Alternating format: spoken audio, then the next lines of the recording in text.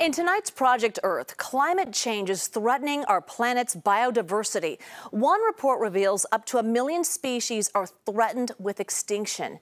Now, a new Stanford analysis warns it's worse than that. Entire groups of animals are actually vanishing. But in California, a small endangered fox is teaching us a lesson not to give up.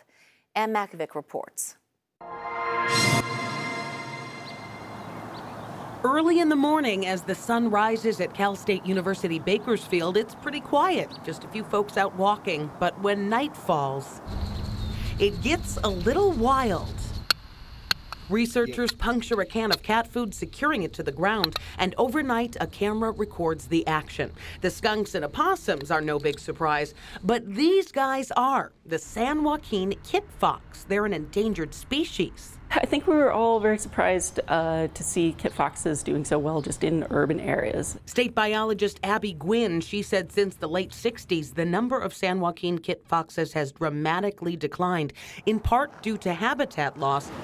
Now, climate change threatens them even more. But as you can see on this recent video, the foxes are multiplying like crazy. It seems like they really like school campuses.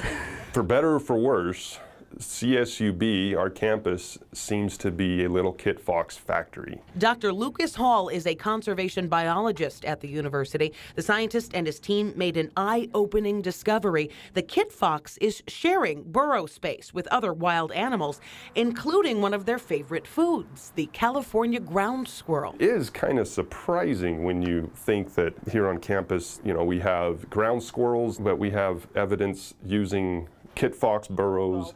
There's cats that are using those burrows, opossums, raccoons, skunks. It's crazy cool. But this crazy cool roommate situation has created an unusual dilemma. The number of squirrels has exploded and they're ripping up the landscape. The ground staff decided to fumigate what they thought were squirrel dens. That plan left some students fuming. They didn't really know which were squirrel dens or kit fox dens. We are the only university that has endangered San Joaquin kit foxes that live on it. Biology students Francisco Ponce and Megan Boozer are charter members of the San Joaquin Kit Fox Society.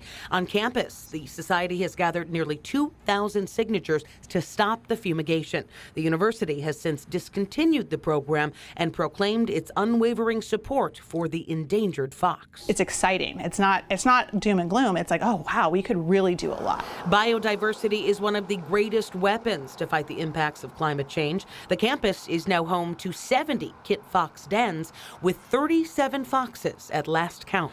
There's hope that if we do the right thing now and we work together, we can make a difference. Dr. Hall is inspired to see the next generation get involved. The decisions that we make now are not decisions that we have to live with. They're decisions that the next generation has to live with. As we all try to outfox the impacts of a warming planet.